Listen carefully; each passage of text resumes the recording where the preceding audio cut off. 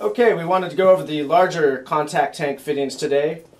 These are for the 48-gallon and up contact tanks, so the 16-inch, 21-inch, and 24-inch tanks.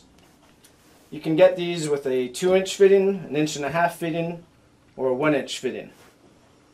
On all of the larger contact tanks, the water enters at the bottom and exits at the top.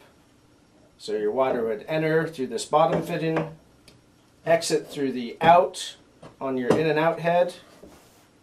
Similarly for the other sizes. The other side of your in-out head is where you would put a vacuum breaker and or just a plug.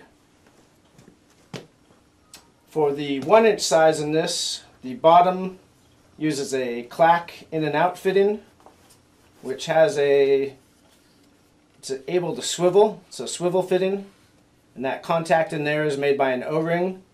So it's a little strange because it's when you tighten this nut all the way against the stops, it still allows it to swivel, and there's just a little bit of deflection there.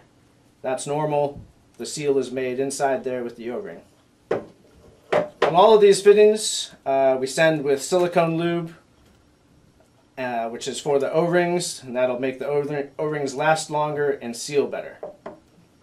And since the water on all these is entering at the bottom, the main fitting configuration you want down there is water in, water going into the bottom of the tank, and on the other side of this T you just want a ball valve, plastic or stainless, and that allows you to flush the tank out. In normal operation, this ball valve would be closed. When you want to flush the tank, you open up this ball valve and release the oxidized material that's been building up in your tank.